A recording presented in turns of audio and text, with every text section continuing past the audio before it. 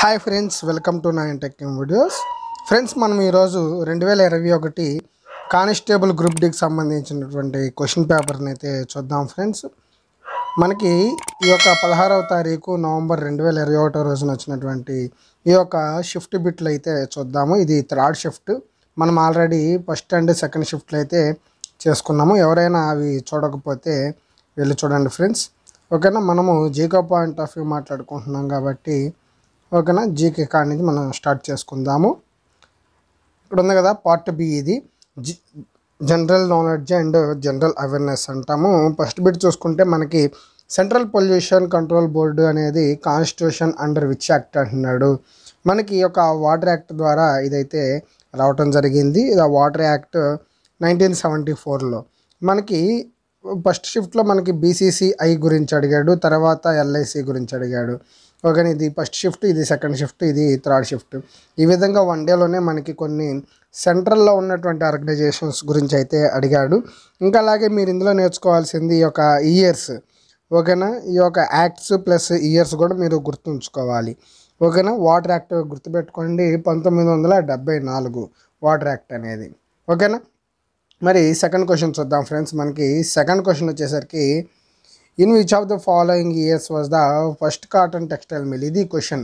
In Mumbai, మనకి ముంబైలో first cotton textile mill అనేది ఎప్పుడు ఏర్పాటు చేశారంటే 1854లో ఏర్పాటు చేయడం జరిగింది. అంటే మనకి సిపాయిల తిరుగుబాటు కన్నా ముందలే ఇది జరిగిందనమాట.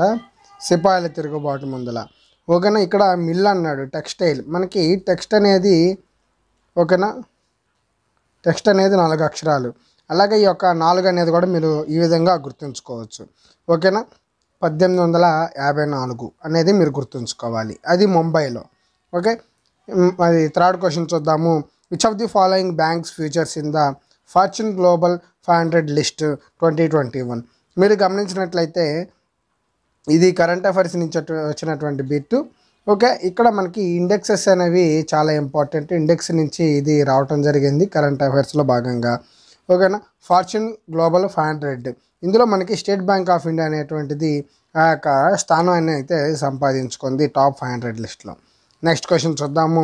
ఇన్ అక్టోబర్ 2020 చూసినట్లయితే మీరు అక్టోబర్ 2020లో ఇచ్చినటువంటి ఈ యొక్క world bank expectation India's GDP contract by how much percentage in the physical year 2021.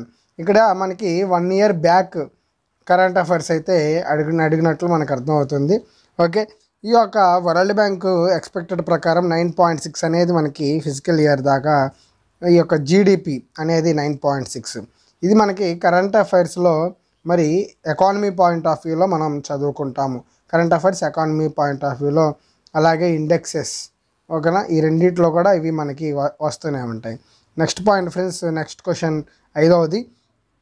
The religious festival of Ganesh Chaturthi is the especially associated with which of the following states. మీకు ఇది మనకి history point of view నుంచి వచ్చింది. మనకి 1893లో మనకి బాలగంగాధర్ తిలక్ గారు దీన్ని introduce అయితే చేశారు. ఎందుకు మనకి ఇండిపెండెన్స్కి ఈ ఉద్యమాల్లో పాయింట్గా ఉద్యమాలు లేవనెత్తడానికి ఈ యొక్క మనకి గణేష ఉత్సవాలను కూడా ఆయన ఒక పాయింట్ ఆఫ్ వ్యూ చేసుకొని అక్కడ ఉన్నటువంటి హిందువులందరినీ ఐక్యపరిచి ఆ యొక్క సమావేశాలు ఇండిపెండెన్స్ గురించి చెప్పడం ప్రారంభించింది మనకి బాలగంగాధర్ తిలక్. ఓకేనా, గణేష్ ఉత్సవాలు ప్రారంభించినటువంటి జాతీయ నాయకుడు అని అడుగుతారు బాలగంగాధర్ తిలక్. అలాగే ఏ సంవత్సరం అని అడుగుతారు, 1893. ఓకే, ఇంకా అలాగే ఎక్కడ అని అడిగాడు, ఇప్పుడు మహారాష్ట్ర. ఓకేనా, ఈ విధంగా మీరు గుర్తుంచుకోండి. Next question 6వది. Which of the following statement is true అంటున్నాడు.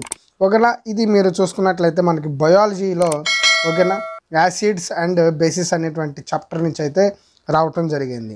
ఓకేనా, యాసిడ్ మరియు ఆమ్లాలు మరియు క్షారాల యొక్క ఈ యొక్క లక్షణాలు, ప్రాపర్టీస్ అనేవి ఉంటాయి కదా, వాటిని మీరు ఖచ్చితంగా తెలుసుకోవాలి. ఈ యొక్క బేసిస్ అనేవి బిట్టర్, అంటే ఇవి చేదుగా ఉంటాయి అనేది దీని అర్థం. బిట్టర్ అంటే చేదు. అలాగే ఈ యొక్క యాసిడ్స్ అనేవి ఈ యొక్క లిట్మస్ పేపర్ని రెడ్ లిట్మస్ పేపర్ని బ్లూ చేస్తుందండి. ఇది రాంగ్ ఫ్రెండ్స్, బ్లూని రెడ్ చేసిద్ది.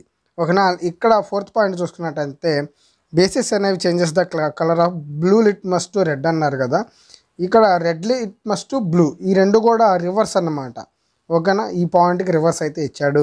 Acids are salt in taste అన్నాడు కదా, కాదు. ఓకేనా, మీకు మన వీడియోస్ మీకు నచ్చుతున్నట్లయితే మరి లైక్ చేయండి ఫ్రెండ్స్ మన యొక్క వీడియోస్ని, అలాగే ఛానల్ని కూడా సబ్స్క్రైబ్ చేయండి. 10 మందికి షేర్ చేస్తే 10 మందికి ఉపయోగపడుద్ది. ఒక SSC GD కానిస్టేబుల్ ప్రిపేర్ అవుతున్నటువంటి విద్యార్థులకి షేర్ చేయండి మీ ఫ్రెండ్స్ ఎవరైనా ఉంటే. ఇంకా అలాగే మీరు చూసుకున్నట్లయితే ఫ్రెండ్స్, ఇక్కడ మనకి తలాజా కేవ్స్ అనేవి ఉన్నవి. ఓకే, తలాజా కేవ్స్, ఈ యొక్క తలాజా కేవ్స్ ఎక్కడ ఉన్నాయని అడుగుతున్నారు. ఇవి మనకి గుజరాత్. ఇవి మనకి ఏ కోచింగ్ ఇన్స్టిట్యూట్లో కూడా చెప్పరు అన్నమాట. కాబట్టి ఇవి మనం న్యూస్ పేపర్ ద్వారా కానీ లేదా న్యూస్ టీవీ చూస్తాం వల్ల కానీ, ఓకేనా, వీటి ద్వారా మనకి నాలెడ్జ్ గెయిన్ అవుతూ ఉండిద్ది. ఇటువంటివి మనకి కాంపిటేటివ్ ఎక్కడైతే మనం కోచింగ్ తీసుకుంటామో అక్కడ ఈ చెప్పరు. ఇవి current affairs point of view కానీ ఆర్ట్ అండ్ కల్చర్ అనేటువంటి బుక్లో ఉంటాయి. ఓకేనా, వాటిలో చదువుకున్నప్పుడు మనకి ఇవి తెలుస్తూ ఉంటాయి అన్నమాట. ఓకే, తలాజా కేవ్స్ ఎక్కడ ఉన్నాయి? గుజరాత్, మీకు గుర్తుంచుకోవాలి. మన ఆంధ్రప్రదేశ్ లేదా తెలంగాణకు వస్తే రామప్ప టెంపుల్ గురించి అడిగేటువంటి అవకాశాలు ఎక్కువగా ఉన్నాయి. ఓకేనా, ఇంకా మధ్యప్రదేశ్, మహారాష్ట్రలో చాలా యునెస్కో సైట్స్ ఉన్నాయి. అవి మీరు యునెస్కో సైట్స్ వచ్చేసరికి చూసుకోవాలి. ఓకే, ఇంకా 8వ క్వశ్చన్ చూడండి. ఇక్కడ మనకి జూన్ 11th అనగానే డేట్స్ అండ్ ఇంపార్టెన్స్ గురించి మన దాంట్లో క్లాసెస్ ఉన్నాయి. అందులోకి వెళ్ళి చూడండి. వరల్డ్ పాపులేషన్ డే ఎప్పుడు జరుపుకుంటాము? జూలై 11. వరల్డ్ హెల్త్ డే మనకి ఏప్రిల్ 7వ తారీఖున మనకి వరల్డ్ హెల్త్ డే. అలాగే మనకి ఇంపార్టెంట్ డే ఆగస్టు 7. ఈ యొక్క ఆగస్టు 7నే మనము చేనేత దినోత్సవంగా జరుపుకుంటాం. చాలా ఎగ్జామ్స్లో అడిగినటువంటి డేట్ ఇది. ఓకేనా, గుర్తుంచుకోండి. ఇంకా నెక్స్ట్ క్వశ్చన్ చూద్దాము. In which of the following states the abhor hills? ఓకేనా, ఇక్కడ జాగ్రఫీ పాయింట్ ఆఫ్ వ్యూలో మనకి భూగోళం అని ఉండిద్ది. అందులో మనకి వచ్చిద్ది అనమాట. మరి ఇండియన్ జాగ్రఫీలో మనకి ఇది వచ్చిద్ది. అరుణాచల్ ప్రదేశ్లో మనకి అబోర్ హిల్స్ అనేవి ఉండటం జరిగింది.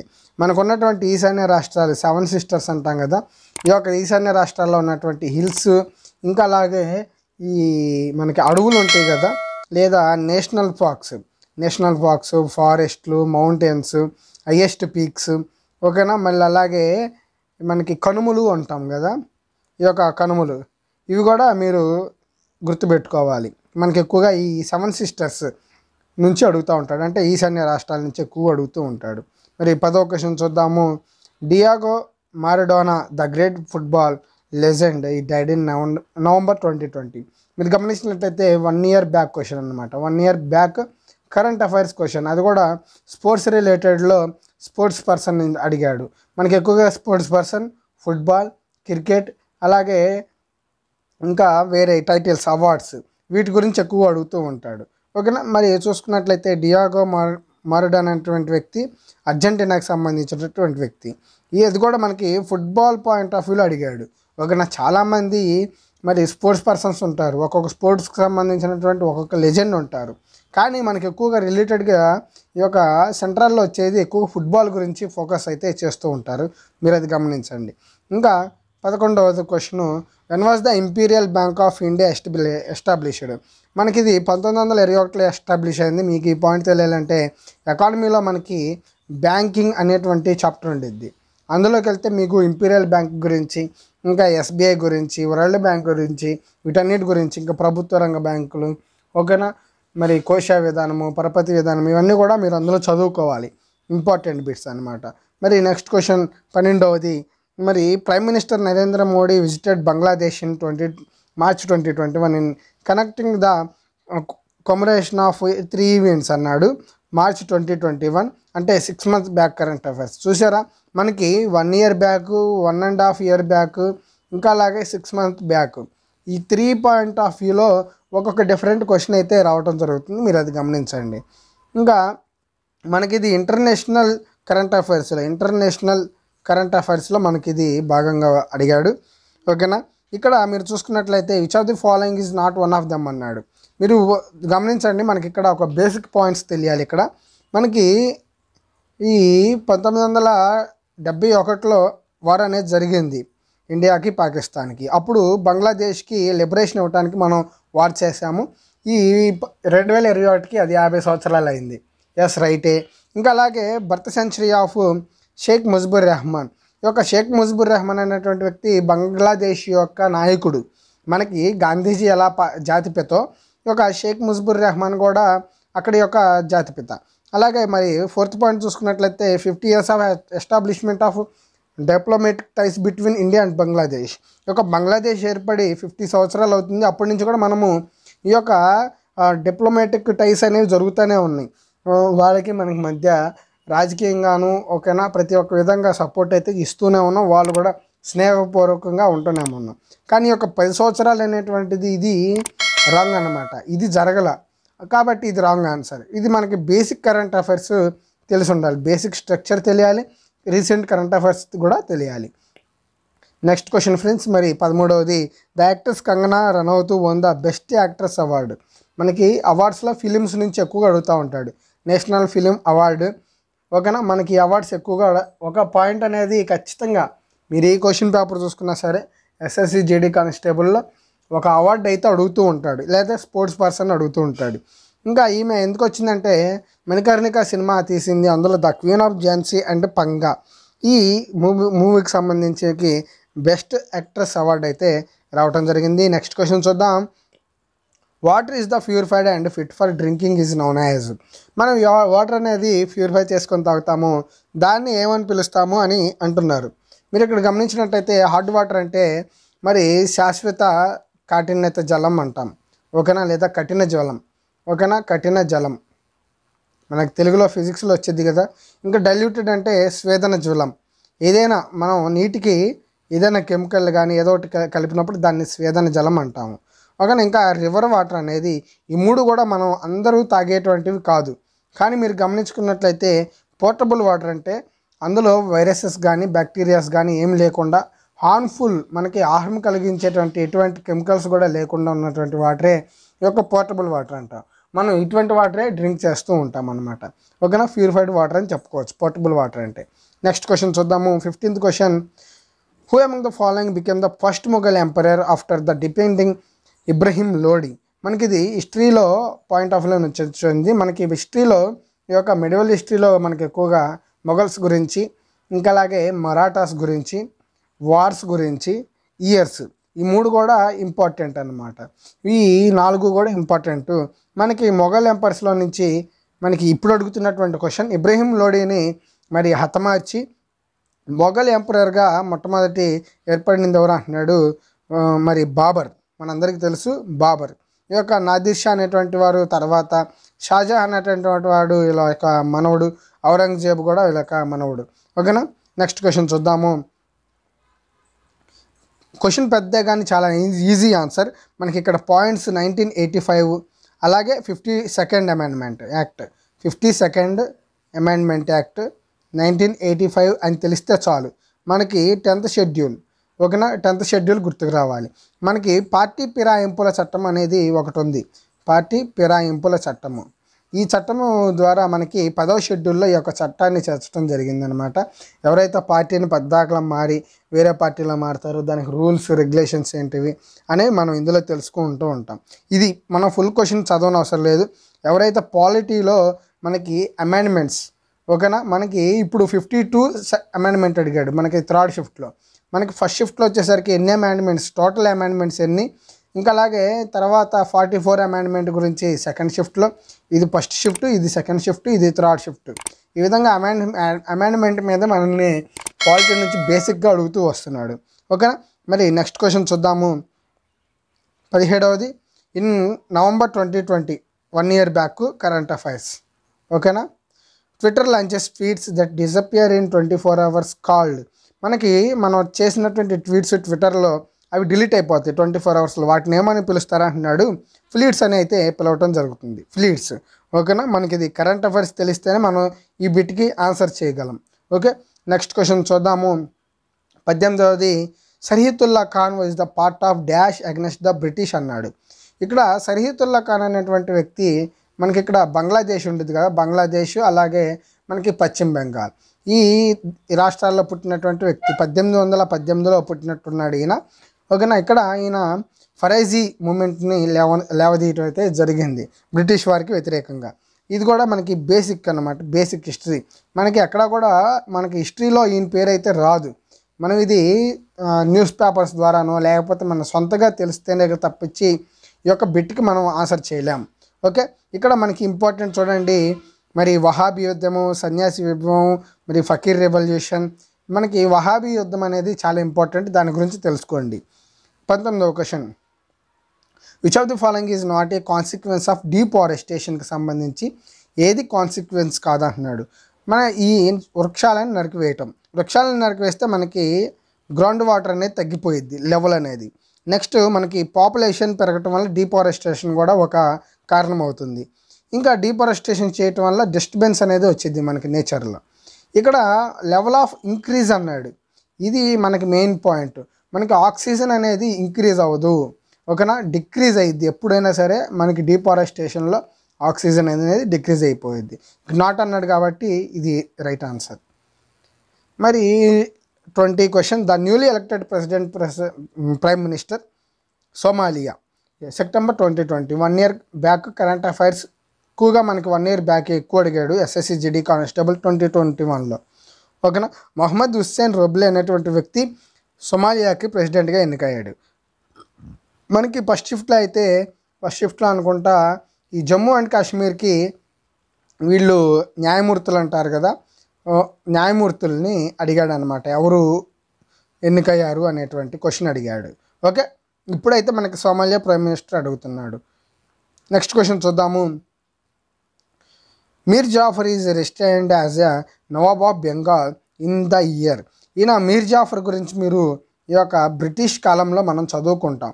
ఈ ప్లాసీ యుద్ధము, ఓకేనా, ప్లాసీ యుద్ధము, ఇంకా బక్సార్ యుద్ధాలు జరుగుతాయి కదా, ఈ టైంలో మనకి మీర్ జాఫర్ అనేటువంటి వ్యక్తి వస్తాడు.